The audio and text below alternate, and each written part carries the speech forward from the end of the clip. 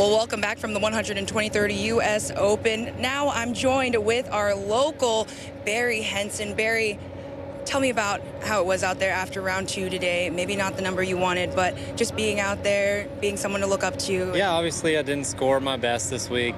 Struggled a bit out there on the golf course this afternoon on the back nine. Just couldn't quite piece together some good shots. Just, yesterday I felt like I hit it pretty good. Today I felt like I hit it okay on the front nine and then just kind of lost control on the back nine and firmed up, got tricky, and I wasn't hitting fairways, and the bogeys come quick when you're not doing that, in a U.S. Open. What have you learned? You have been on so many tours, and here you are on golf's biggest stage at the U.S. Open. What have you learned about yourself as a golfer? Not only that, but also as just Barry.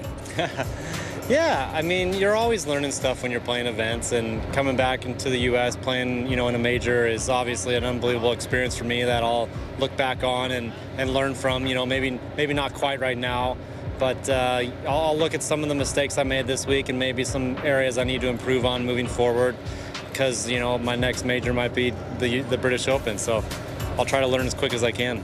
And I know a lot of people at home, not only in the Valley but across the nation, are wondering, Barry, what's next? Well, I think I'm going to hop on a plane here maybe in a day or two to go play the Korean Open.